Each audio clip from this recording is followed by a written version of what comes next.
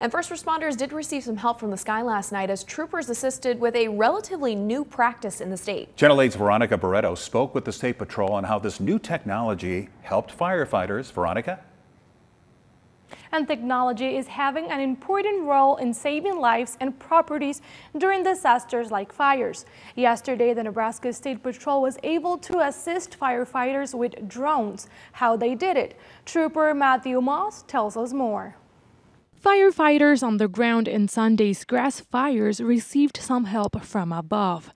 Nebraska State Patrol's drones made it easier to find hot spots and fires in the Lancaster County area. They shared video that shows the technology from other fires across the state this year.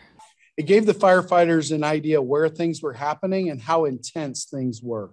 Trooper Moss described the work that drones do in events like this. They were just eyes in the sky to allow a different perspective. Moss said Sunday night the drones were even helpful in preventing the loss of property and even life. Last night there was once an incident in particular where the drone was up watching a fire approach a barn. They were able to call in a tanker truck to be able to attack that blaze. And even they made the comment that it was nice to have those eyes up that could see and identify the threat. Moss said a drone works similar to any type of camera. What makes it different is that a drone can go up to an altitude of 400 feet. It makes it able to get an aerial shot to allow first responders have an idea on where the fire is going. During the night, they help with infrared technology to identify hot spots. The Nebraska State Patrol has been in the drone program for only 18 months, and they have been able to assist in multiple wildfires in the state. But Moss says there was something particular last night.